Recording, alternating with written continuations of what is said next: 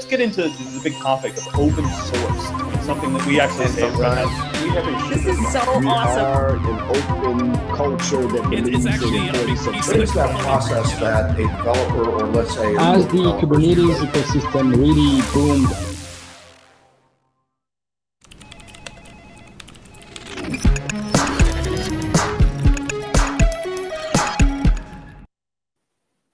Hello and welcome to this week's Ask an OpenShift Admin live stream. So today is January 26th, which means that we are now officially fully into 2022. So if you didn't know already, yeah, it's 2022. Johnny, I don't know about you, but it's hard to believe that we're already a month in. This is our third stream of the year. I know, man. I feel like every year I'm like, oh, I can't believe it's already this late in the year, but like time flies when you get old. Yeah, so I'm telling you now, Johnny, Valentine's Day is coming up, so my wife's birthday is 1 month away. I'm trying to get ahead of these things, right? 2022 resolutions. Time to set that calendar reminder up, I feel like this is like an annual fight with my wife and I where I forget, like, oh yeah, crap, Valentine's Day. Yeah, so we've been married for almost 20 years, right? And my wife is like, my birthday is what I prefer. Like, we can tone down Valentine's Day. It's okay. Yeah, she doesn't seem to mind that, 20 years in. That's awesome. So, hello everyone. Welcome to the stream. This is the Ask an OpenShift Admin office hour, which means that we are here. Like if you have ever had a professor or manager who had office hours, we're here to answer your questions. So whatever it is that is on your mind, things that you want to talk about with regard to OpenShift, that's what we're here for. Ask those questions. Feel free to message us in chat on whatever platform you happen to be watching us on. The software that we use behind the scenes, Restream, make sure that we get those regardless of wherever you're at. And then our wonderful producer Stephanie in the background, she does a great job of making sure that Johnny and I don't miss questions as well. So. Today, we are very happy to be joined by Annette Clewett. And Annette is one of our, I think your title is Principal Architect, Annette. But I'll let you introduce yourself. Okay, thank you. Yeah, I'm Annette Clewett. I'm in the same team as Andrew and Johnny. I'm in the hybrid platform business unit, and recently I've been doing a lot of work with disaster recovery solutions that work with OpenShift, as well as persistent data, and how we make all of that work together with advanced cluster management. So my background with Red Hat has mostly been integrating storage capability or solutions into OpenShift for the last 5 years. Yeah, I know, Annette, you usually have some of the most popular summit sessions around storage integration and all that other stuff with OpenShift. So I'm happy you're here. I'm excited to talk about today's topic. There's some really interesting and really cool tools, things that I have learned a lot just from our few interactions with each other as we've covered this topic. So it's something that's exciting to me. So our Hope 9, I see today's first crazy question. Can you access user metrics data via the OCCLI? I don't think so, not directly. I think you could connect to one of the Prometheus pods and do a query that way, but I don't think there's like an OC command that'll extract that info. And Andrew has a question as well about what should you do if you're in a disconnected OpenShift cluster? I'm assuming he's referring to DR, like the okay. Yeah. Okay. We'll hold on to that one for just a moment then, Andrew. And I'll also note that we have done a couple of streams on disconnected, so I'll be sure to note those in the blog post when it comes out. On that note, do we want to just answer that quickly though? So I'll be showing it, but essentially a connected or disconnected. The only real difference is whether or not you've, mirrored the images that are needed for all the operators and the custom resources. It's really no different than any other operator or capability. Yep. Yeah. So the last time that we did our disconnected deep dive, we reviewed how to do that operator mirroring, including how to prune the registry so that it's just specific ones. So yeah, important. I'll be sure to include those links on the blog post. Speaking of which, we're getting through the blog post backlog, so be sure to keep an eye on cloud.openshift.com/blog for those. So last week's blog post will be posted this Friday, or the blog post associated with last week's stream, I should say. And Dean, for anybody who doesn't watch or hasn't seen Dean's blog, he did a phenomenal follow-up himself. So he didn't get through all the stuff that he wanted to talk about. So he went and recorded like another 50-minute video or something that talks about a whole bunch of stuff. So in our blog post, we link over to his blog post on veducate.co.uk if you want to go ahead and go there. But yeah, he did just a phenomenal job. I know Dean's anxious to come back and talk with you all again and answer those, our Hope 9, all those crazy questions. So let's kind of quickly get through our top of mind topics for today, so that way we can focus on Annette and application disaster recovery. So the first thing that I want to talk about today is a couple of CVEs. Let me see if I can share my screen here. See, I want this guy, share. So we recently announced a couple of CVEs, 2022-0185 and 2021-4034. And I spent, I've already spent, I don't know, an hour and a half this morning kind of digging into these. And in particular, if you scroll down and look at these, you'll note that OpenShift is not listed in the affected platforms, but RHEL 8 is, and the same thing is true of this one over here. So we see RHEL 8, but we don't see either OpenShift or CoreOS. So I had a couple of conversations with engineering this morning. I had a couple of conversations with product management this morning about what does all of this mean, right? So OpenShift is affected, but to varying degrees based off of what's inside of here. So if we scroll up here to, which one is this? This is 0185.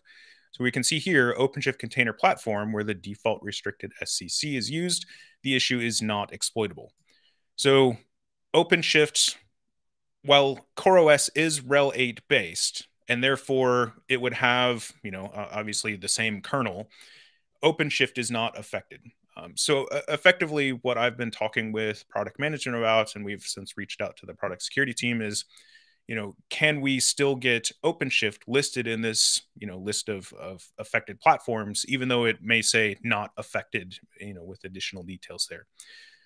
Because I think, most folks don't necessarily read through all of these notes up here, for every CVE. Rather, the first thing, at least certainly for me, first thing I look at is my platform affected in this list? And then if it is, then I go back and read all of the details there. So just be aware for 0185, that one is not or does not affect OpenShift, but it does affect RHEL.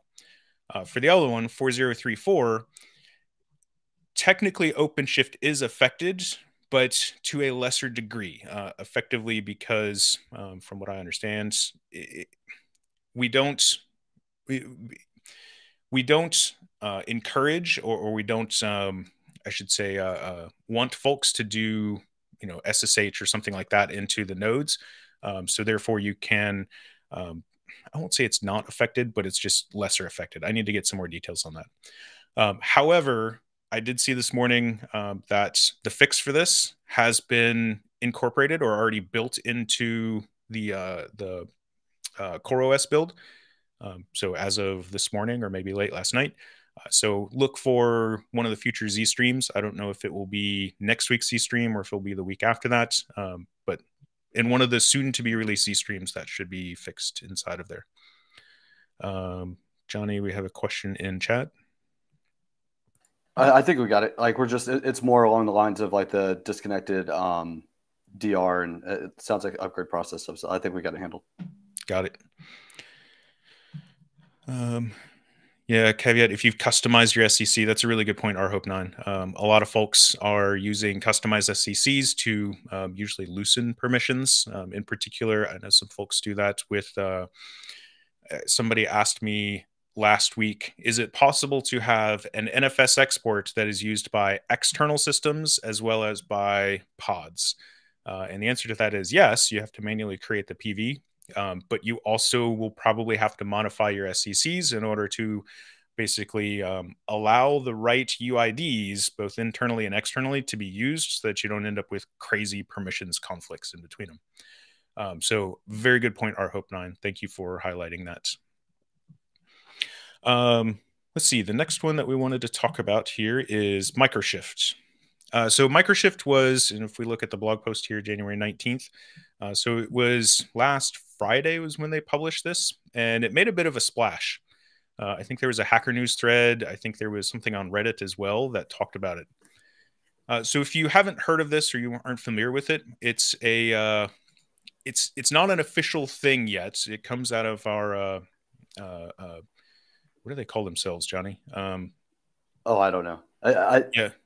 If you would have asked me directly, I would have known. But like, it's one of the just I can't what are they development teams. Yeah, it's like an advanced engineering team or something like that that works. They may even work out of the office of the CTO.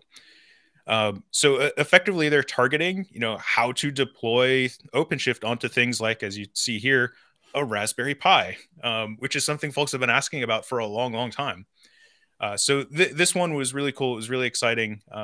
I haven't had a chance to try it yet. I only have one Raspberry Pi, and it's a Pi 3, not a 4. So I haven't had a chance to try it, but it's something that I'm looking forward to being able to try in the future. We'll make sure to post all of those links. I'm sorry, I haven't been paying attention in posting links. I'll post this Microshift one first into Twitch here. And then I'll post our 2 CVEs just after that. Yeah, I'm really excited about the Microshift thing. This is, like when you think about like a small binary that you can install on, an IoT device or a laptop or something like that. You know what I mean? Something not quite the edge data center, big machine, something very tiny, and you can run, in an OpenShift API. It's pretty awesome.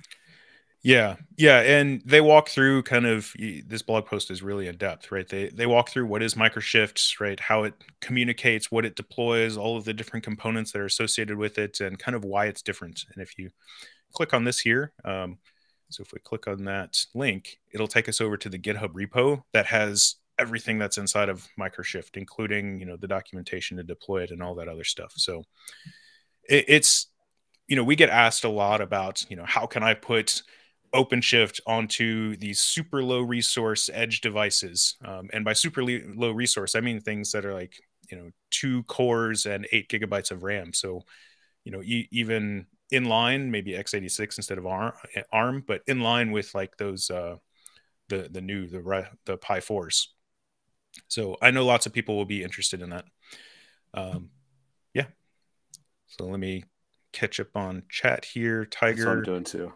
Yeah, Microshift doesn't support all API types. So yes, that is correct. So it will be a subset of the total components of OpenShift. It won't be a full OpenShift deployment with, I don't know precisely what's in there, but it may not have metrics, for example. Metrics may be an add-on day 2, depending on the amount of resources that you have available. So again, look through the docs, check out what's there, see how to deploy it, all the packages that are there. Just be aware that it almost certainly will be a subset of the OpenShift APIs. And one thing, big picture, like if you look at it long term, it can integrate with ACM, so the Advanced Cluster Manager. So like it will present itself as a managed cluster through ACM once we get down that path. So it's pretty cool. Oh yeah, that'll be an interesting one. So ACM, if zero touch provisioning and all of that stuff gets integrated with something like Microshift, that would be really cool. I know, man. Like just straight up transformers, it's going to be awesome. Let's see. The next one, GitOps 1.4.0. You probably know more about this one than I do, Johnny. Yeah, so the GitOps operator updated to 1.4.0, like you said. There's a lot of big changes that are coming out in that.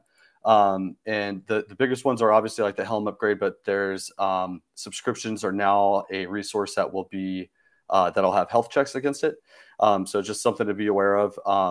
And then another piece of this is it looks like there's some RBAC stuff. I haven't had a chance to mess with it, but like like right now you have to kind of manually implement some RBAC so that way you can have cluster level management at some of your lower level Argo deployments.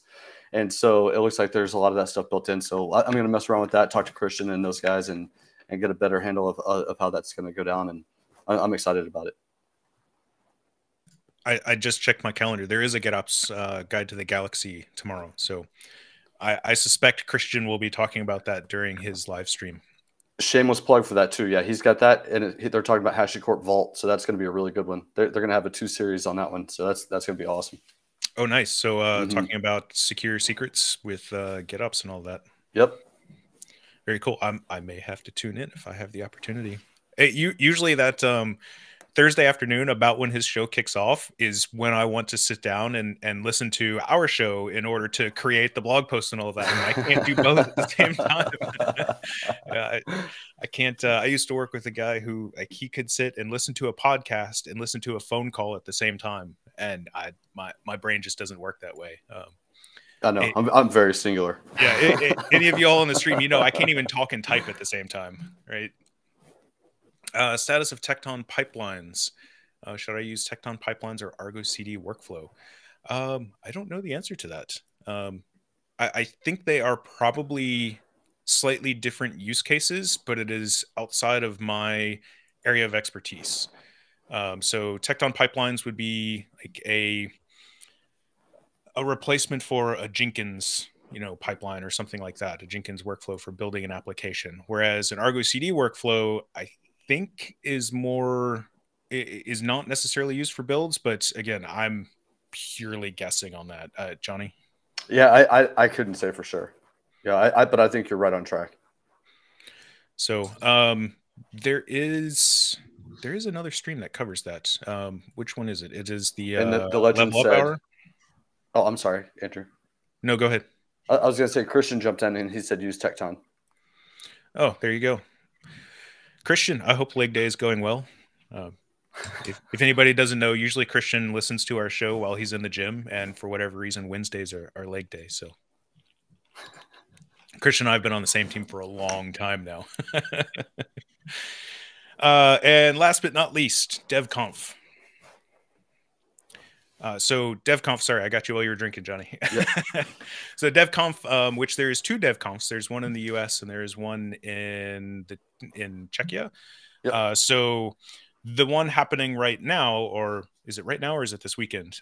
Is in Czechia. So I know Christian has actually gone and presented at it, back when we could travel. I know it is titled DevConf, like implying developer conference, but there actually is quite a bit of material and quite a bit of things that will be interesting to us as administrators. So I will, I'm still sharing. So DevConf, if we go to schedule, and I happen to already be at the page, schedule is live. So you can see there's a ton of stuff that's all here. I don't know if this is a paid for or a free access one, but look through the session catalog. There may be a lot of things that are interesting to you. I saw that there was several GitOps stuff in here that I was hoping to be able to check out. But yeah, it's another great conference. It's another one that is, I think this one is hosted by Red Hat as well. It's at our site over there. And now the name of the city completely escapes me. Brno, thank you. Yep. Yeah, and shameless plug for my team. I've got 2 or 3 teammates actually presenting at DevConf tomorrow. So if you want to check it out, it's some of the validated patterns and then some extensions on GitOps. So it's going to be pretty good. Yeah. Yeah, just looking here on my screen, I see Daniel. He always has great presentations. Vadim is on the engineering team. Diane. So if you are on the Kubernetes Slack for OpenShift, you'll see Vadim in there quite a bit. So Diane is our community manager and stuff like that. So there's quite a bit of Red Hat representation. There's also quite a bit outside of Red Hat as well. So yeah, give it a look if you're interested. And that's all we got. That's all of them.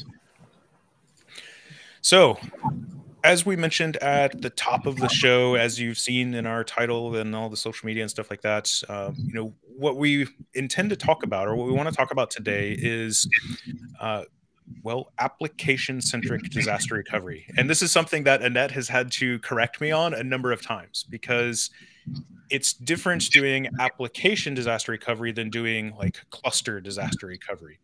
And it's a very important distinction as well. So Annette, I'll hand over to you, and I'm excited to hear and to learn about this. Okay, yeah, thank you, Andrew. So first off, there was a question in the chat, and I'm having issues figuring out how to answer the chat. But is Red Hat Advanced Cluster Management going to be discussed in terms of disaster recovery? And the answer is yes. So I thought what I'd do first, just to sort of start the discussion off, is go ahead and just look at sort of the different scenarios. Let's see here. So in terms of, is it loading? Yeah, can people see now? Yep, yeah, looks good. Okay, so in terms of just sort of application high availability, if you look at installing, say, OpenShift in an environment that has 3 availability zones, this would be, like AWS or GCP, Azure. Out of the box, a deployment, as long as there's topology labels, OpenShift is going to spread the important sort of resources that need to have quorum, meaning they need to survive an AZ outage. It's going to do that out of the box, right? So this is something you get right away. Now, some of the deployments, say bare metal or say VMware, don't, out of the box maybe make use of topology labels, but in the future they will. So where it says the third bullet there, ODF, that's OpenShift Data Foundation, used to be called OpenShift Container Storage. So that also, in terms of deploying the storage, the OpenShift Data Foundation, that also makes use of the topology labels and lays itself out across the AZs so that you have the ability to protect against an AZ failure.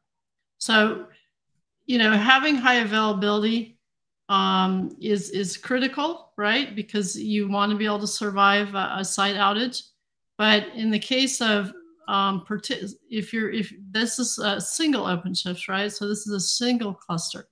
If we look at maybe we want to have multiple clusters, this is where we need to have some amount of replication, not just at the storage level, but we also need to have replication or the ability to reinstall the application on the alternate cluster. So it's about the Kubernetes resources, and it's also about the persistent data. In the case of the solution with Red Hat and using OpenShift, we're gonna do that orchestration with advanced cluster management. So that's currently the solution that is actually available as of today. It was all the components were released earlier, actually late last year, but available this year. So all the components are available. And it's not totally clear from this diagram, but I'm going to do a demo so you get the idea. On the alternate cluster, you are not actually running the resources, meaning you're not consuming CPU memory until you actually need to use the application on the alternate cluster. The other thing that may not be clear here is that arrow on the bottom, that can go either way. So you could have some applications that are essentially protected on the second cluster, and then other applications that are protected from the second cluster on the first cluster. So Annette, just can I recap just to make sure I'm understanding correctly? Sure. So we have 2 distinct OpenShift clusters. Correct. And each one has its own ODF deployment inside of there. Correct. So it's not a spanned ODF deployment or anything like that. No. And then we have ACM, so Advanced Cluster Manager, managing each one of those clusters. Correct. Yes. So and for the applications, and I have a feeling you'll probably cover this, so feel free to tell me, wait. So for the applications, are they deployed I'm trying to figure out how the applications are deployed and controlled. Is it through Again, and this diagram, lacks a little bit of that, but the applications, in order for this solution to work, have to be deployed via ACM. So there's lots of ways you can deploy applications. You can use a GitOps. You can use there's whatever ways ACM will allow you to deploy applications. You have to it has to be controlled as well via ACM. Okay, that helps make sense to me. So okay, good. So essentially, what we'll be doing is, so we deploy an application to, say, cluster 1 using ACM, and then we use the tools via ACM to set up replication of both the configuration as well as the data from cluster 1 to cluster 2. Yeah, 100%. And the new bit about this is we have sort of the glue, which is upstream project called Ramen, which I'll discuss more. But the upstream project Ramen DR is this sort of, it has supplied the new operators and the new custom resources that ACM uses to do that orchestration.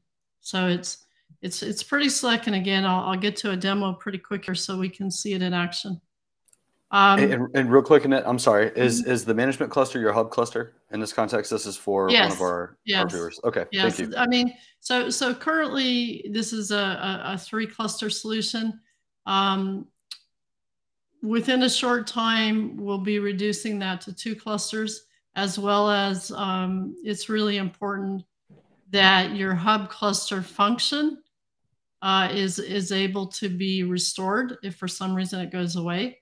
So you can either look at, doing some kind of backup on your hub cluster, or having some way of making sure that your hub cluster, the function of the hub cluster has to be available, right? So it's possible it could even live in one of the other clusters, but there's, right now, this is a 3-cluster solution, of which if you lost your hub cluster, you become sort of headless.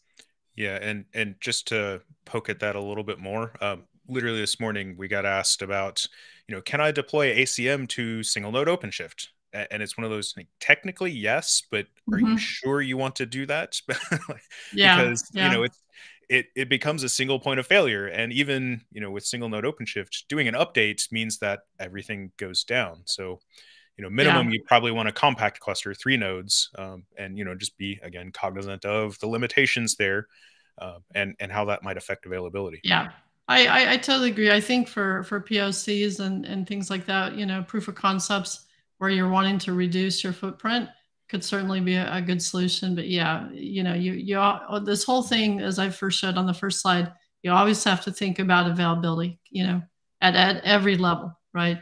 So absolutely. So just to not wanting to confuse it too much. So this is clearly an asynchronous solution from the point of view of persistent data.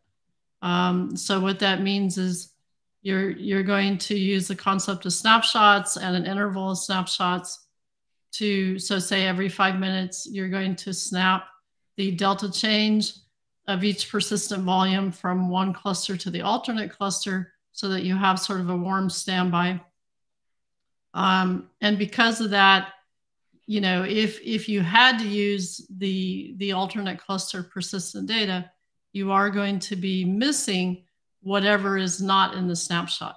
So if your snapshot interval is 5 minutes, you could be conceivably losing up to 5 minutes of data because it never got to the other side. And a quick clarification, I've seen a couple of folks ask, is this, it's only active passive? Is there any active capabilities here?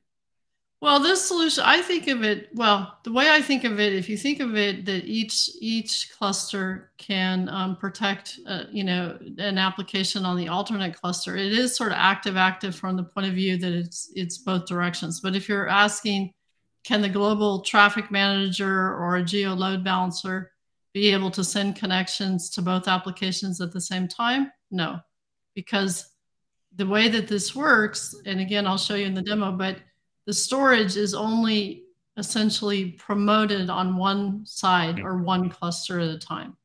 So because the storage is only promoted and available on one cluster at a time, I can't have, the storage essentially being replicated and available at the same time on both clusters on a per application basis. Yeah. Yeah, and Jared asks, can you do this without ACM? Technically, yes. You can do it. The asynchronous replication method currently is using something called CEPH, C-E-P-H mirroring. So via CEPH commands, you can set this all up yourself and schedule and do all of the orchestration for, you would have to reinstall the ACM resources. the Kubernetes resources. You'd have to make sure you don't have any security context problems. So yes, it is possible, but it's not currently the way that Red Hat and OpenShift via ACM and using our storage, OpenShift Data Foundation, is going. Currently, the solution is totally dependent on ACM. Yeah, so I'd say the second part of your question there, Jared, is it more complex without ACM? Is a definite yes. Yeah, you're basically down in the weeds of CEPH commands on a per volume basis. So you're basically having to do all of the orchestration yourself. So coming in the future, I just want to put this out here. It's not available yet. We're probably looking at this being available in about 4 or 5 months. So one of the I guess issues or things is the asynchronous mirroring of the data. So this solution, which will be called MetroDR multi-cluster for Red Hat, will use ACM in a very similar way. Everything about installing the applications and the automated failover, all that. But the difference is this will use a stretched storage cluster. It'll be from OpenShift Data Foundation. And if you're familiar, it'll be called CEPH. It'll be a CEPH cluster. And it'll have definitely the ability to do synchronous mirroring. So your RPO is going to be 0 essentially from a persistent data point of view. But it does require that the data components of the storage are latency restricted. So, maybe a couple 100 miles apart for the locations or less. And you also have to have a witness location or a consensus location, which we call the arbiter node, which is at a third location. So the third location it's not as latency sensitive, but you do have to have a third location. That's required because just like etcd for OpenShift, the storage requires quorum. So even though you have 2 OpenShift clusters and they're going to be fine once you fail over, there's no quorum issue at etcd, there would be a quorum issue for the storage. So I just want to we're not going to go over this anymore today, but I just want you to know that we are working on a synchronous solution as well. Okay. And just to rewind a bit, somebody asked, let me see if I can find the question. Somebody asked if this is is the whole state of the cluster in sync between the two, cluster 1 and cluster 2? And the answer to that is no, because they're distinct clusters. They're not sharing an etcd or anything like that. Correct. Yeah. Whereas, this is not, yeah. And the same is true with the underlying ODF or the CEPH underlying ODF in this instance, right? It's 2 distinct ODF deployments, but we use... Okay, so the prior slide, 100%, yes. Okay. This slide, no. This is an external, what we call ODF cluster or AKA CEPH cluster, and it is stretched. And that's why it has latency restrictions. And it's also why it needs that third site to be the witness for the quorum. Got it. Sorry, I was paying attention to chat and missed when you switched over to this architecture. Yeah. Thank you. Like I said, this is 3 to 4 months down the road. But I just for people who absolutely need a synchronous solution, which may be true, or then this is coming and uses a lot of the same custom resources and operators in terms of the integration and automation via ACM, but it just has a difference in the storage plane. Got it. And while we're on ODF for just a moment, Bonkstock asks if the Ceph cluster is running on top of OpenShift, and it is. So if you're using ODF, it is Ceph managed via Rook, and yeah, it's a little bit so this one, in terms of this solution, yes, this would be what we call ODF internal. The storage would be running as pods, and those pods would be hosted on OpenShift, and all of the alerting and managing of that storage cluster would be done via OpenShift. This solution, though, is hooked in, so it's hooked into OCP. So your storage classes for creating volumes, that being file block or object buckets, that's all available to each one of those OpenShift clusters to do that on the storage. But there's some alerting about the health of the cluster, but it's not, you're not getting as much alerting because it's an external cluster. So you'd still be managing the Ceph sort of a Ceph native cluster. In some extent, you'd still be managing it outside of OpenShift. Like I said, there's some alerting, and Rook is definitely still the Rook Ceph upstream project. Rook is still doing a lot of the orchestration, but at the level of just storage classes and hooking into the external cluster. But it is an external Ceph cluster. Okay. Versus this is totally managed and deployed and monitored by OpenShift. Got it. So okay, I'm sorry. Now I've got a question. I'm sorry. No, so with the external Ceph storage, is there any, when you have that third site, like well, not necessarily the Arbiter site, but when you have these sites, do you have to have like an increased amount of storage for the external cluster, or is it like you can just kind of go same and then it'll balance out as it's failing over? You know what I mean? I don't know if I'm asking that the right way. Like, if you're trying to fail over to one, do you have to have like, site A's, capacity as well? That's just kind of sitting there cold. Well, are you talking about the storage plane or the? Yeah, the storage plane. I'm sorry. Yeah. On the storage plane. So this solution, the way it works is that it requires 4 replicas of anything you do. So every time you do a write, it's going to be replicated 4 times, right? Okay. So what that does is that what we do is we have what we call a min size 2. So any volume can survive and be used for reading and writing as long as there's 2 replicas available. So if you think of just like having to switch from the cluster 1 to cluster 2, and let's say in the same location as cluster 1, you have your 2 replicas for the ODF cluster, and you lose those. You still have 2 replicas available on the other site. And because the Arbiter node is not on either of those sites, the Arbiter node can reach consensus. And so therefore all of your volumes that you would switch over and use on cluster 2, once they became available, they would all be, they'd be 2 replica now. They wouldn't be 4 replica, but they would all be able to be used for reading and writing. Gotcha. Thank you. Okay. Any more questions before we go to the demo? I have lots, but I want to see the demo. Okay. All right. Yes. Well, I didn't. Yeah, I may have confused things. I don't mean to do that. No, you're fine.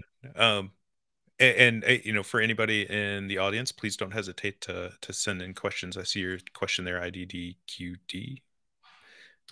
All right. Well, my eyes bad. Sorry. No, go ahead. Yeah, I just wanted to ask Steph if she could queue up the video. And so what I'm going to do is there's no audio. I'm going to talk, which means I may lose my place here. But I'm going to try to talk to the video. I also have the same video recorded on YouTube with my audio. So if you can go ahead and start it, Stephanie. Maybe it's already started. There we go. Okay. So Annette's going to start talking. So we have 2 managed clusters. The application is currently deployed on the primary cluster. And underneath we have OpenShift Data Foundation and on OCP. We also have a 3rd cluster running advanced cluster management you notice there's OpenShift DR. That means OpenShift Data Disaster Recovery, and we'll get into that. So the process that happens here is the administrator is going to initiate it on the hub cluster, the failover. After that, the metadata for the alternate cluster PVs will be put into the secondary cluster. Then step 3, we're going to go ahead and demote the storage, which will take the application down. Then ACM is going to redeploy the app on the secondary cluster. The IOs will be redirected via some kind of geo-load balancing. And then we delete the app on the primary cluster, so it's no longer running. So in ACM, I've already imported 2 clusters. I'm going to rename them to Cluster 1 and Cluster 2. They're Amazon. One's in US East 2 and one is in US West 2. So approximately 50, 60 milliseconds apart. And what's required is you need to connect these clusters. So I'm going to connect the cluster via an add-on with ACM that works very well now called Submariner. And you can actually deploy it from ACM using a cluster set. And we can see that the connection is healthy. So this is connecting the private cluster and service networks of the 2 OpenShift clusters. And this is required for doing the replication. So if we now look at the different clusters and what operators, I talked about the operators, and if you could, if you're disconnected, you just need to be able to install them. So we have OpenShift Data Foundation, DR cluster operator, and Submariner. On the second cluster, we have the exact same thing. The DR cluster operator comes with ODF, and we have Submariner. So if you're looking to purchase or use this capability, it does require OpenShift Platform Plus and the ODF Advanced SKU. On cluster 3, or the hub cluster, go to all projects to look at our operators. So this is where I put advanced cluster management.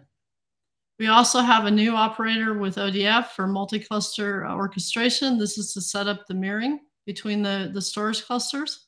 And then really important for doing the orchestration, we have the OpenShift DR hub operator. And we're going to look at the custom resources or APIs that brings.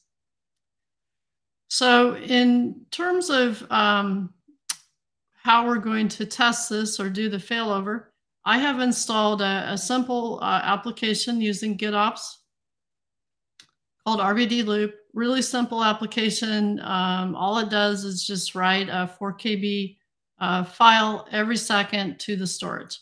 That allows me to be able to measure any outage or anything. If I look at the topology in ACM, it's currently running on cluster 1, and it has 1 pod and 1 persistent volume that it is writing to. If I go to the terminal, top is cluster 1, and the bottom is cluster 2. On the bottom, and we can see that if I look at the same namespace, there is nothing here, meaning none of the resources are running yet on cluster 2. They're all running on cluster 1 right now. So the next thing I want to show you is how we're going to fail over. So to fail over, we're going to go to our hub cluster, and we're going to go into the operator DR hub operator. So here we're going to use a really nifty custom resource, which is namespace scoped. So this is on a per application basis. So it's called DR placement control. So this is a brand new custom resource from the upstream Ramen DR project. And it allows us to set the action that we want to do for this application. And before I do that, just let me show you the RBD loop is tied into a Grafana dashboard. And so it's able to show you that, what cluster is currently active, and it shows you the IOs, and we'll see some more information on the dashboard after we fail over. So going back to the failing over, which we'll get there in a minute, or I don't know what I was saying on the original video, but it takes some while. Okay, so we're back here, and what we're going to do is we're going to go ahead and change the action to failover. And in the CR, in the YAML, it tells us that it's going to fail over to cluster 2. So that is something you set in the custom resource, which is what is my failover cluster. As soon as I save the changes to that YAML, the actions I showed in the flowchart are going to start now. And we can watch it in a couple different ways. If we go back to the terminal, we can see that if we now look for the resources on cluster 2, they're already there. And if we go back to our dashboard, we can see it just switched over. The green is under the failover cluster. So let me explain the 39 seconds. So the 39 seconds that shows there for this Grafana dashboard is the amount of data loss or the time of the data loss for this application. And again, it's writing 4 KB every second. So what happened was the last snapshot on a 5-minute interval, and again, it's settable, was 39 seconds before the failover. So I didn't have that data on the alternate cluster, so therefore it's lost. I basically brought the application up on the snapshot that was last replicated. If I now go back to ACM, I can see that my application now is on cluster 2. So after this, what we want to do is we want to try and fail back now. So to fail back is going to be as easy as failing over. It's just going to be a different action in the custom resource called DR placement control. So what I'm going to do now is just change that action to relocate. And down in the YAML, it doesn't show. It tells you what is the preferred cluster for relocate. So in this case, the preferred cluster to go back to will be cluster 1. So once I save that, we can go back to our terminal. We can see on the bottom that it's terminating the resources. And if I do a watch to look back on cluster 1, I can watch right now. It's not quite recreated yet. My dashboard doesn't show that it switched over yet. And just while this is happening, in terms of relocate, it actually does a sync on the volume. So you don't actually lose any data on a relocate. So as we see the resources come in there, we're going to basically be bringing up the application again on cluster 1. And as soon as it's running, go back to our dashboard, see it switches over. And that 40 seconds in this case doesn't represent data loss because we synced the volume right before. It represents application outage or RTO. So just wrapping up here, we did all the actions in the flowchart, and I think we're done, Stephanie.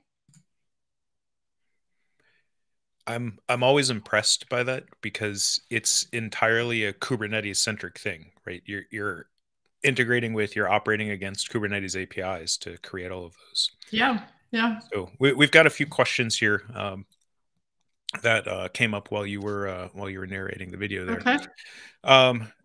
So Sachin asked a couple of good questions. So first, and it was from a while ago, is this dependent on a particular version of ACM? Like, is it ACM 2.4 or later, or? Yeah. Let me just mention all the versions. So this capability is available today. So not smoke and mirrors or showing you something that'll get to you sometime. And the versions would be ODF 4.9, which is OpenShift Data Foundation, OpenShift 4.9, and ACM 2.4. Okay. And then for the Ramen DR operator, the disaster recovery operator, is that deployed to the ACM hub cluster, or is that deployed to the source and destination clusters? It's deployed in all three. If you go back and if we'll definitely get the link to the video. I can put that in chat and someone can post it. It's deployed in all three. So okay. You have the it's called the OpenShift DR cluster operator and the OpenShift DR hub operator. Okay. So you deploy it in all three. I need to start calling it by the correct name instead of the upstream project name. Yeah, that's fine. I mean, the good part it is an active project, and I know the contributors and maintainers are briefing the CNCF data protection working group, and there's a lot of interest. For other companies, they might change out the replication method, but to use the orchestration. So that somebody asked earlier, and that kind of reminded me that I answered in chat, but we might want to bring it up. So OADP, which is the OpenShift API for data protection, does that fit in here at all? Well, someone asked earlier, and I said it's possible. If you were not using ACM to deploy your application and to do the orchestration, you could use OADP to basically take a backup of your Kubernetes resources and then restore those Kubernetes resources to same cluster or alternate cluster. And well, it'd be alternate cluster in this case because you're doing replication to a different cluster. And you could, again, you would have to do all the demoting and promoting of the storage and enabling of the mirroring and all that via ceph commands, but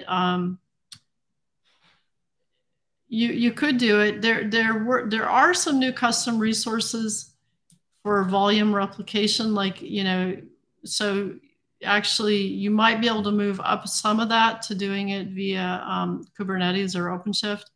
Okay. But again, even if you can do it within a custom resource, it's going to be per volume and it's going to be all manual. Okay. And just so in case anybody doesn't know OADP, so my understanding, and Annette, I'll rely on you to make sure that I'm right here. OADP is a downstream of Velero, and the goal being to provide an OpenShift API to kind of collect all of the objects, Kubernetes objects that make up an application. Yeah, and it's partner agnostic. And there is no, and I think you introduced me to this term, there is no data mover associated with it. Well, there will be. Yeah. So a couple things on OADP, OpenShift, yeah. So it exposes the Velero APIs, totally right, for backup and restore, and I think scheduling. One of the things it does have, though, that really ties into ODF and our implementation of the CSI features is you have the Velero CSI plugin. So out of the box, when you install ODF, you get volume snapshot classes, both for file and block. And those volume snapshot classes then can interact with the Velero CSI plugin. So not only are you backing up the Kubernetes resources, you're also able to create snapshots at exactly the same time. So that you have both the persistent data and then, of course, the snapshots would live in the storage cluster, and then you can use those snapshots to restore or basically restore back to a PVC to be able to link up with the Kubernetes resources to basically recreate the application. Got it. Okay, so that's interesting. I think we, Johnny, I think you and I have already talked about having a show dedicated to OADP as well. So that'll be a super interesting one. Yeah, and it's a good time. Yeah, because I'm not sure exactly, but very soon it will go from being a community operator to a Red Hat supported operator in Operator Hub. Very cool. So I see we have one question, and apologies if I butcher your name. My children know I'm terrible with names. So Eleni, in case of an actual disaster to cluster 1, is it possible to trigger the failover from ACM afterwards? Absolutely. That's why currently the ACM hub is a different cluster at a different location. In fact, all the triggering would be of the failover would be from that third location. In the future, the ACM team is looking at ways of backing up that hub, being able to restore that hub, having HA on the hub. So there's all kinds of solutions, because you can see that, the hub and the ability to trigger. So if one side is totally lights out, you can still trigger the failover actions and get the alternate site with the applications running. Mm-hmm. Now you just got to have DR for your ACM, and then you got to have DR for the exactly. ACM DR. It's turtles all the way down. Yeah, exactly. Yeah. Well, the ACM team is hard at work on that, and I think we'll see a viable solution in the next version of ACM. Yeah, and Selwyn actually just asked exactly that. What happens if the ACM location fails? Yeah. Well, we're all thinking that. Yeah, we all have been taught about single point of failure for sure. Yeah. So we've only got a couple of minutes left. I think I told you all, the folks that I'm here on the stream with, that I do have a hard stop today. I'm going into the tower for the first time in 2.5 years. I'm going into Red Hat Tower. So I do unfortunately have a relatively hard stop. So any questions that you all have, please go ahead and send them in now. We'll take the last few minutes to address those. And then while you're typing those up, I do want to highlight to everyone that so next week we will be Johnny will be the center of the star of the show. We'll be talking about validated patterns. Eventually, I'll stop calling it platforms, Johnny. I swear. That's okay. Validated patterns. The week after that, which is February 9th, we will be talking about what is on our schedule. We'll be talking about the performance add-on operator. And then the week after that, which is February 16th, our stream will not be on that day. And the reason it won't be on is because that's when the What's New in OpenShift 4.10 live stream will be happening. So next 3 weeks are really busy, really interesting topics. If you aren't already subscribed on whatever platform you're watching on, I would definitely encourage you to do that. You can also go to red.ht/livestream. So that will take you to the live streaming landing page, and it has the calendar that has the big, the big live streaming schedule on it. It is a Google Calendar, so if you click the in the bottom right-hand corner, there's a thing that says add this calendar. So you can add that to your calendar, and then you can get reminders for all of those as well. So thank you, Stephanie, for posting the link in there. And Andrew, I just want to acknowledge that Selwyn had mentioned or had requested that we have like a security topic, going over like how to secure clusters, covering FIPS, encrypting comms, secrets, etc. So Selwyn, yeah, we can definitely have one of those coming up. Like I'm sure we've got like, you're right. Each one of those is its own rabbit hole, and then it can spin off to its own. It can just get insane. But yeah, we'll definitely do something. Yeah. So actually, it's probably a pretty good time to do that because there was just some shuffling of team organization on the product management side. So now we do have a team that is dedicated specifically full time to nothing but security.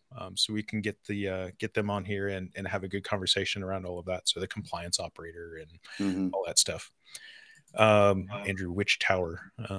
Oh yeah, Red Hat Tower here in downtown Raleigh. Yes. Very good, Sachin. Very good. Yeah, Ansible Tower. Yeah.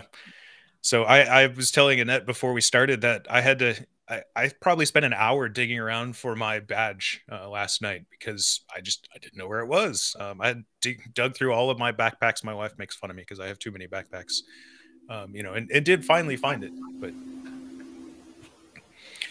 all right, well, I don't see any other questions that came in. Selwyn, thank you, Johnny, for highlighting the topic request.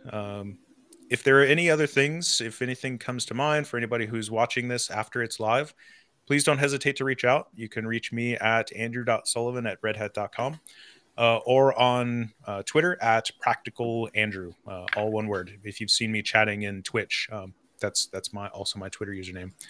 Also threw Johnny under the bus.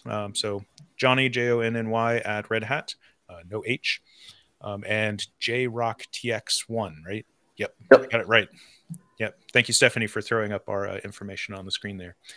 So by all means, please reach out to us at any point in time. We're happy to field those questions. We'll include Annette in those as well. I won't ask her to publish her information publicly. But yeah, by all means, please don't hesitate to reach out to us, and we will address those questions. When is the OADP stream? Tiger, I feel like you have a vested interest there for some reason. I don't know why. I don't think we've scheduled it yet. We were waiting for OADP to go GA, which I haven't checked on that. So I don't know when precisely that will be, but I do have it penciled into our schedule for, I think, March. But it is penciled in, which means that it's likely to change. Yeah, so when we realized that FIPS has to be implemented at install, yeah, unfortunately it does. Should I find IDD QD? I will rewatch. Should I find it on YouTube? So yes, you can find it on the Red Hat YouTube channel, the OpenShift YouTube channel, or confusingly, the Red Hat OpenShift Twitch channel.